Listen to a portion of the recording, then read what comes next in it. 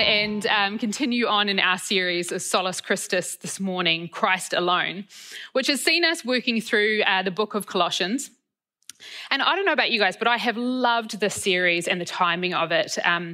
God has really spoken to us through this book as a church, and I think it just is a great reminder of the season that we're in and how God is a part of that for today as a nation and as a world. And I believe that today's scripture is going to continue in the same fashion of speaking to us. But first, let's pray together. God, we thank you for your word and how we can come together and learn so much and be reminded that in all things and in all seasons that you are God. And we pray that this morning that you will open our ears to hear what it is that you want us to hear, and ultimately that our love and understanding of you will grow. We just ask these things in Jesus' name. Amen. So let's get stuck in. We are going to be reading the first couple of verses, and we're in Colossians chapter 4, verse 2. It says, "Devote yourselves to prayer, being watchful and thankful, and pray for us too, that God may open a door for our message, so that we may proclaim the mystery of Christ, for which I am in chains." And if we remember, Paul is writing all of this from his jail cell. So when he says he's in chains, he is literally in chains. And I think it's somewhat of a unique prayer request from a jail cell. I don't think it would be my prayer request from jail. But Paul is asking the Colossian church to not just pray, but be devoted to prayer, devoted to praying for doors to open for him to share the gospel message from jail. I was reminded of this story this week of a gentleman by the name of Pablo Casals, who was a famous cellist, composer and conductor, and he was most famous for his work in the 1930s. And at the age of 93 years old, he would still practice his cello for 3 hours a day. And when he was asked why he continued to practice his cello for 3 hours a day, he replied, "I'm beginning to notice some improvement. I think I'm making some progress." And at the age of 93 years of age, he still had an attitude that he could make progress, that he wasn't done yet. And we see this similar attitude in Paul. He's kind of in a hopeless-looking situation, and I'm sure being in jail wasn't part of his plan when he set out to share the gospel with the world, but he still believed that God could do something and that he could still make progress from jail. And so Paul is encouraging this community as he writes to the church of Colossae. He's encouraging them from a personal and a private faith to a life that reflects Jesus to others. Why? For the sake of the gospel, for the sake of eternity. That's what's at stake. It's said in the Bible, and is still so true today, that the harvest is plentiful, but the workers are few. And this is what drives Paul and still continues to drive him from his prison cell.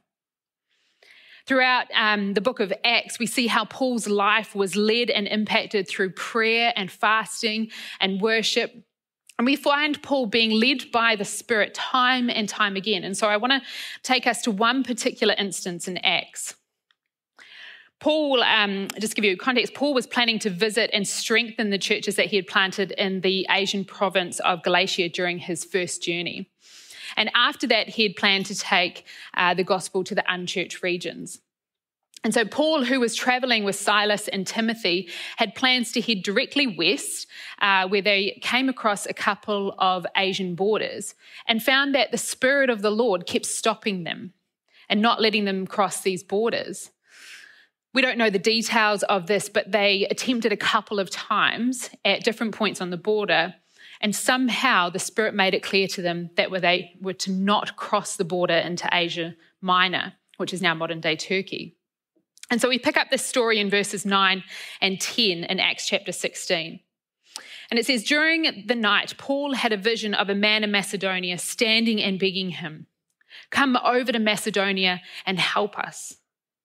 After Paul had seen the vision, we got ready at once to leave for Macedonia, concluding that God had called us to preach the gospel to them.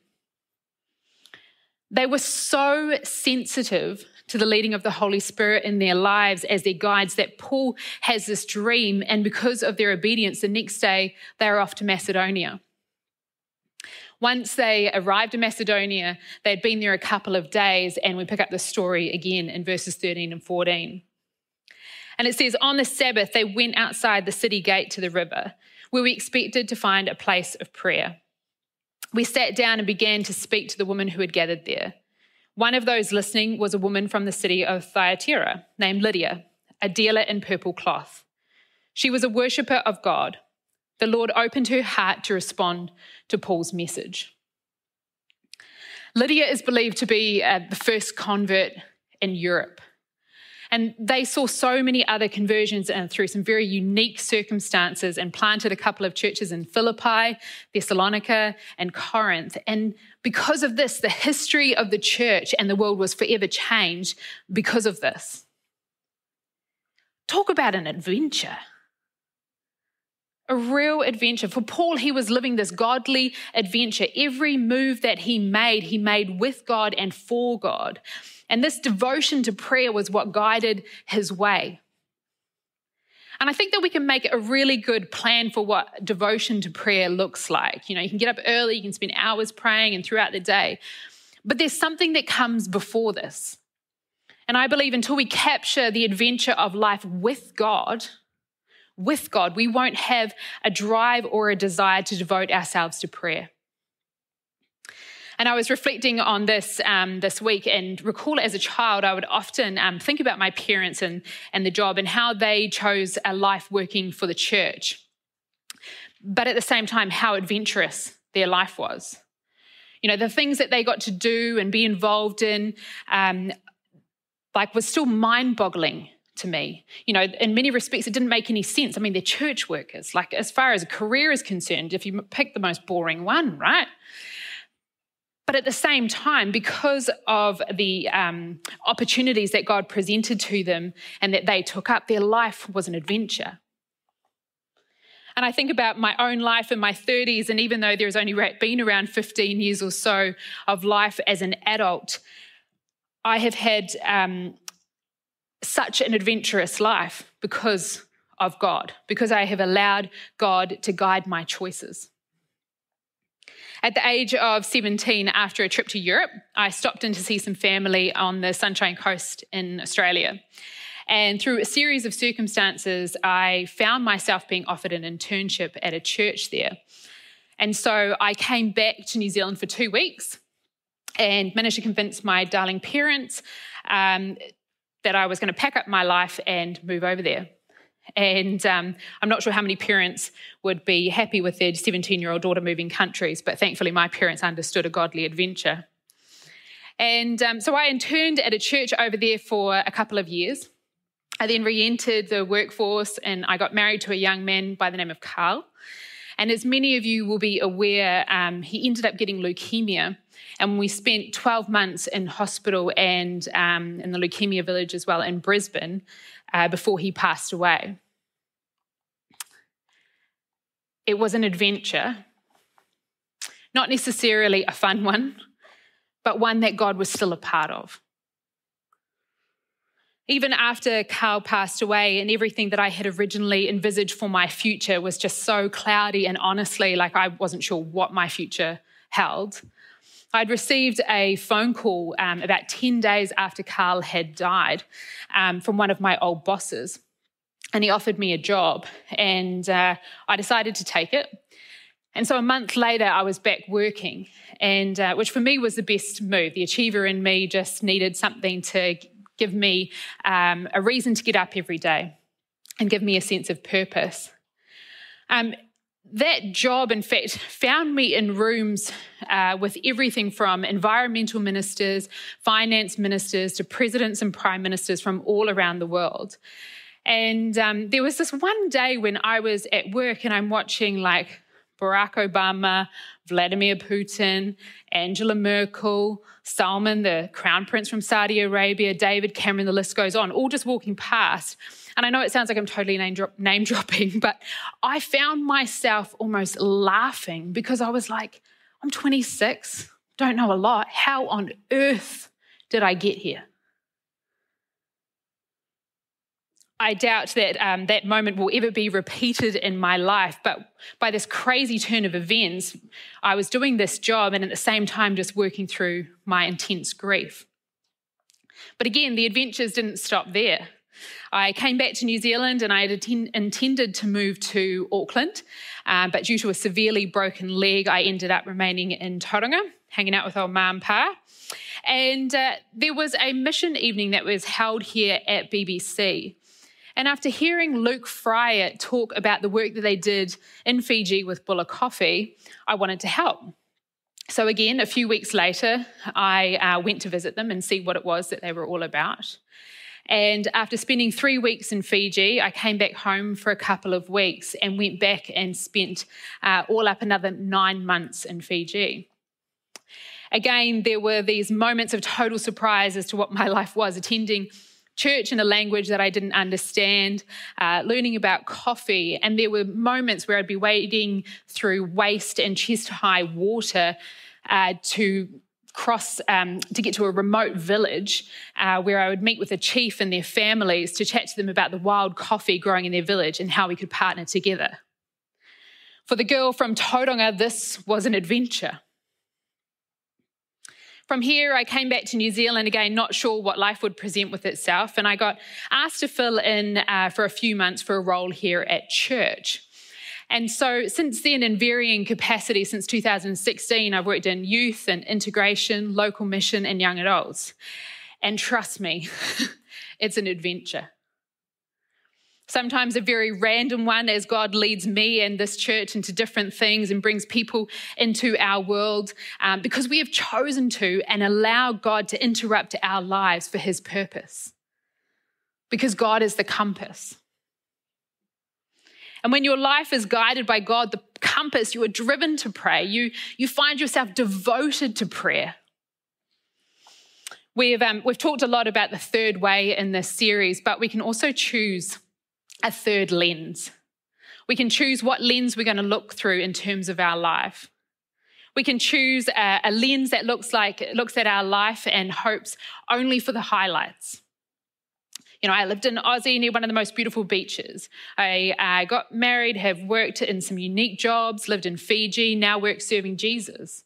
It's the Instagram version.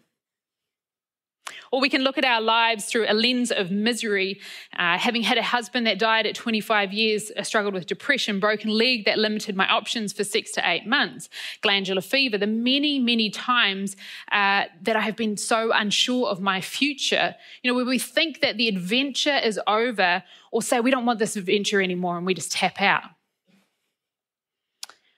Or we can look at our lives through a third lens. A third option, a godly lens that shows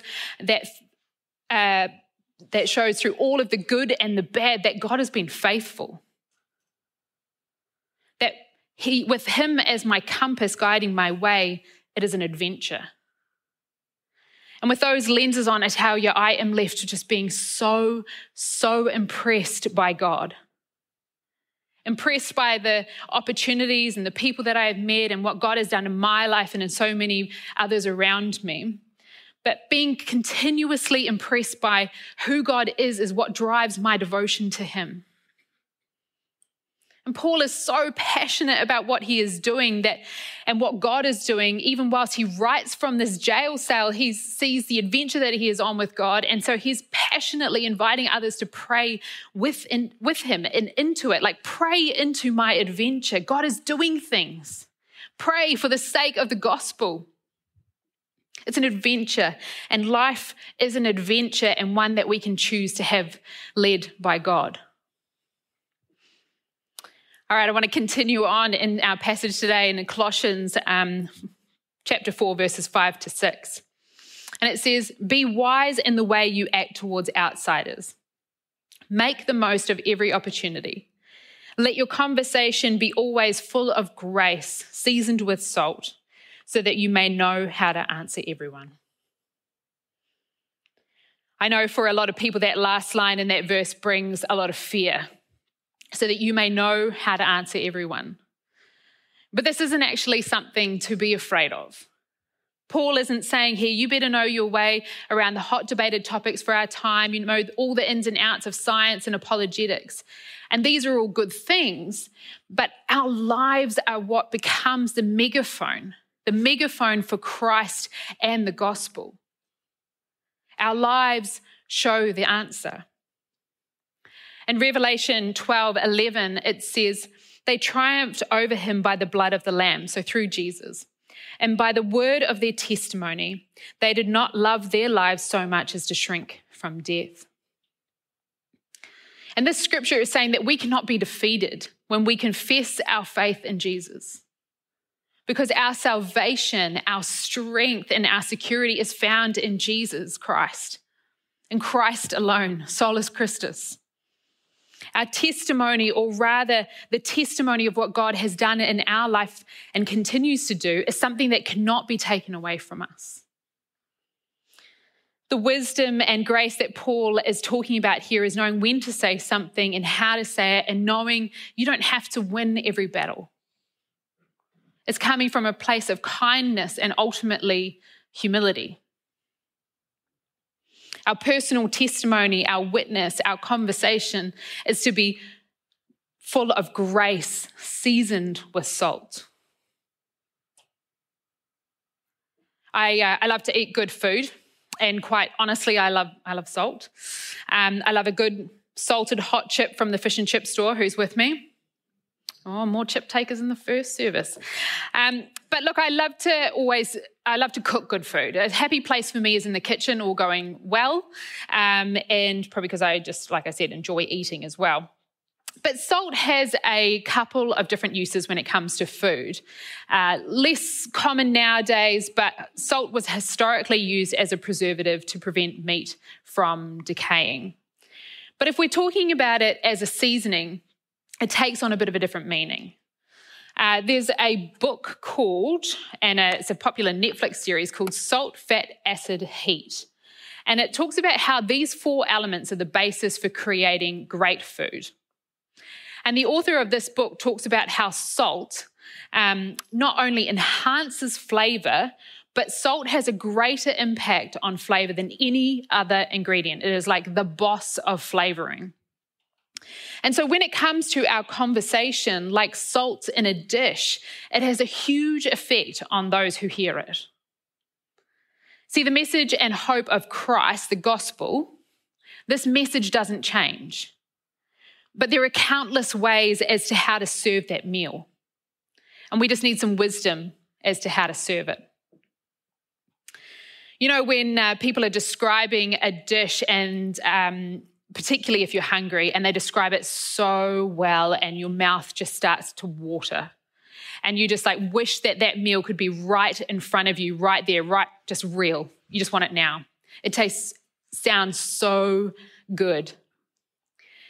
Well, let me remind you, there are a lot of hungry people out there, and we can talk about Christ and our relationship with him in a way that makes people's mouths water.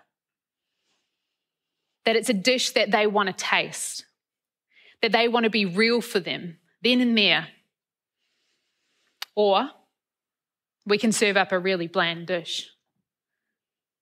And nobody gets excited about joining something that's boring and mundane. You know, it's statistically proven that unbelievers describe Christians as boring. But let me tell you something. Jesus was many things, but boring wasn't one of them. Boring people don't have 5,000 people turn up to hear their message. Boring people aren't asked at weddings to make the party better.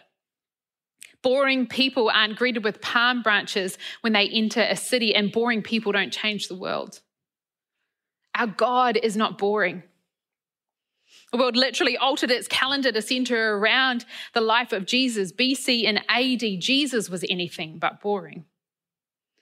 And Paul is saying here, season your words with salt. Preserve the message of God, but show off its flavor.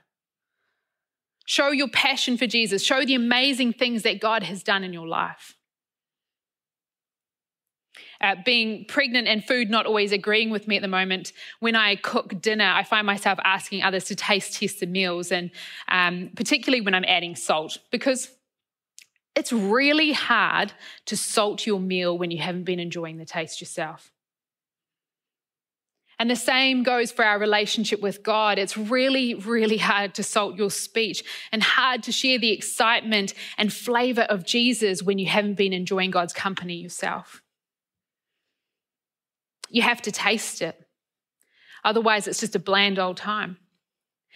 At best, you might be able to reminisce or make your best attempt, but it's a different ball game when you have just tasted something great and can share that with others and share the Jesus adventure with others. Because it's too easy to forget. Forget how good and how great and how powerful and how wonderful our God is. But there's another side to salt, isn't there? When you put too much in. Oh my goodness. Have you ever put too much salt in a dish? It is horrendous. It is unpalatable and you don't want to eat it. I had dinner one evening at a very fancy restaurant on the Gold Coast for an event. And the dish served came out so salty that I just couldn't eat it. I decided that I would rather remain hungry than try and gulp down this meal. It was just no appeal and it was so disappointing. And again, the same goes with our faith, where we oversalt it in an attempt to make it so flavoursome and so exciting and tasty that we end up ruining the dish. We ruin the meal that we want others to enjoy and that they're actually hungry for. What do I mean? Well, it's when we are so afraid of what people might think about the message and the hope of Jesus that we try so hard to oversell it, over-flavour it, and try to make this beautiful gospel fit people's current lives. It's an attempt to make it palatable and tasty, and the gospel becomes, as the theologian Dietrich Bonhoeffer says, it's a gospel that doesn't require any change or transformation of the heart. It's a gospel that offers forgiveness without repentance, communion without confession, blessings without relationship and prayer, and it cheapens what God did on the cross. And the irony in it all is that this oversalted gospel has no decent flavour or depth. It's unpalatable and it doesn't taste good to anyone. People don't want this dish and they would rather go hungry. They'd rather go hungry.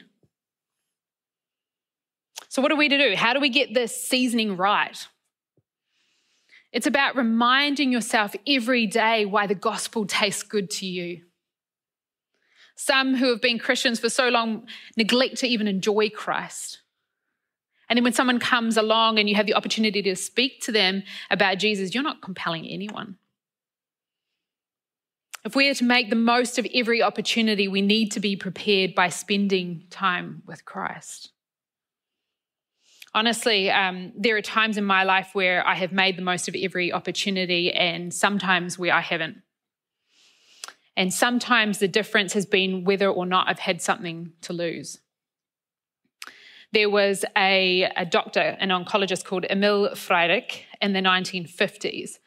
And he was assigned to care for children in the leukemia ward, a job that no one wanted. Particularly at that time, the disease was horrific. It was a horrible illness and it was a death sentence in that most of the children only lived for 8 weeks post their diagnosis. And 99% of them died within the first year. At the same time, another difficult to treat disease, tuberculosis, had recently been cured.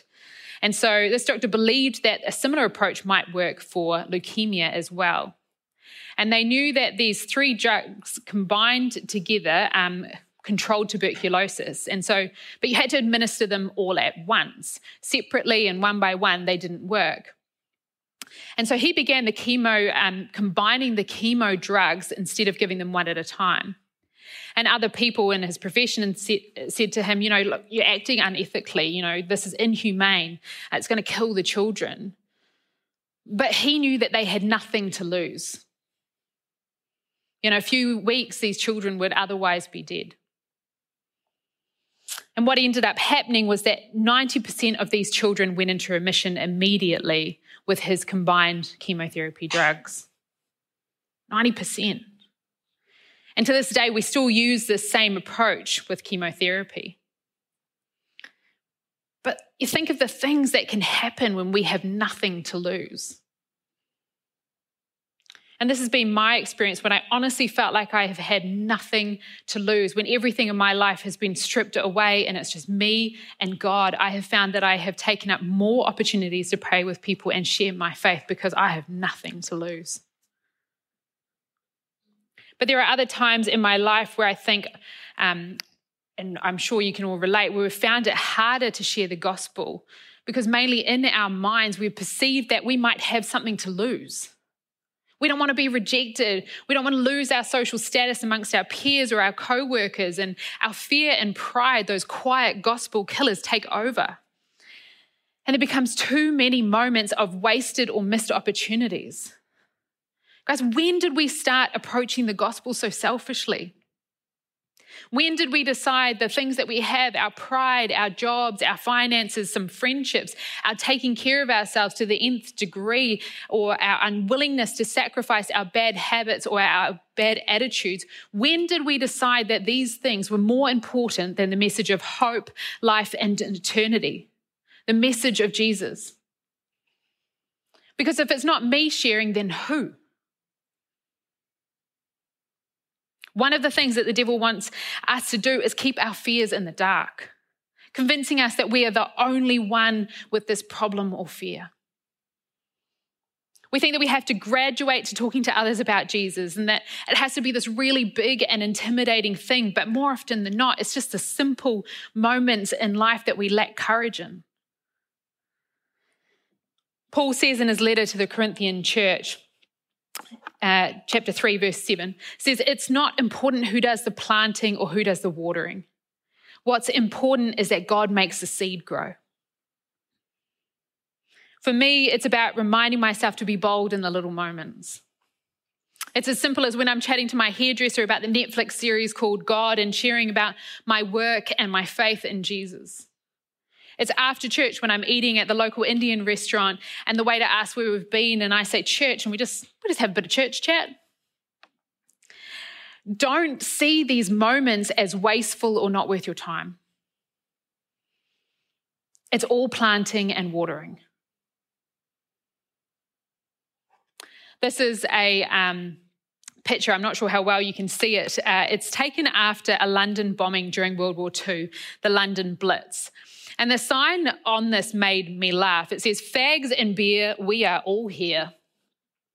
Now, look, I'm not advocating for a life of fags and beer, but this sign and these people, as they were putting up their flags, whilst they're obviously in a mess around them and a crazy time for London and the world, they have a great attitude.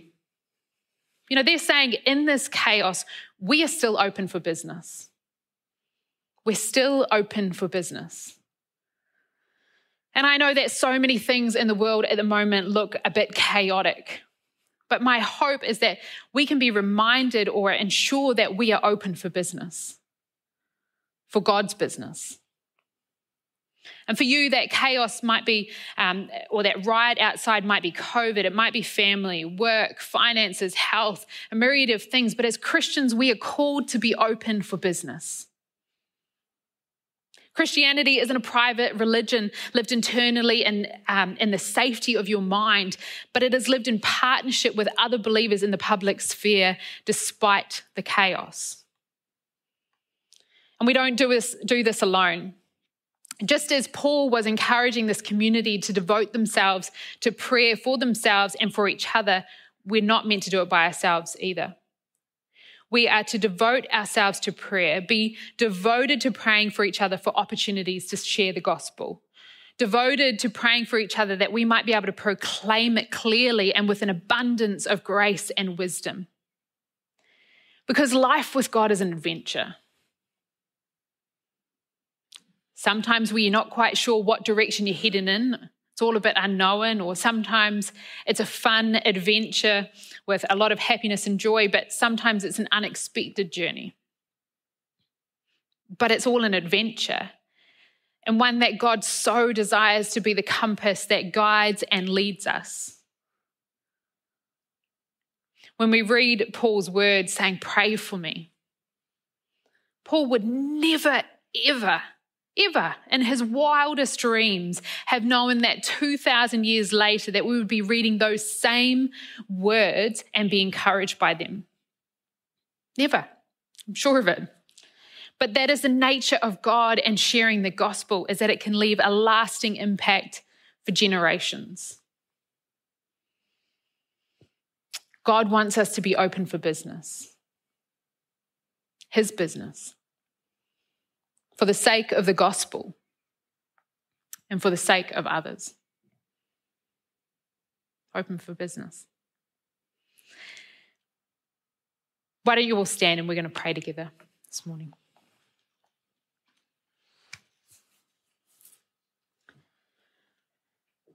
Father God, we thank you that you gave your son Jesus, that you made a way for us to come to know you.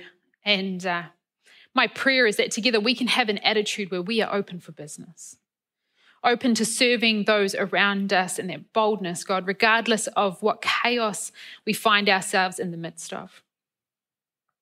That we can firstly be reminded of how good the gospel tastes, so that we can share the mouth-watering hope of you with others. And God, as Paul asked the Colossian church to pray for opportunities to share the gospel, that we will have eyes to see the opportunities and know that we have nothing to lose in sharing our faith, because God, it is you alone, Christ alone, that saves. Christ alone. And God, for that we are eternally grateful. In Jesus' name, amen. We are going to close our service here. But if for any reason you guys want prayer, we have a prayer team that up the front here, or we pray with your people you came with. Take the time to consider your life at this time and if God is acting as your compass. You know, whether you need to resurrender or reconsider a life where you're compelled to share the gospel, where the message of Christ tastes good. I encourage you, don't leave the moment. Have that reflection time.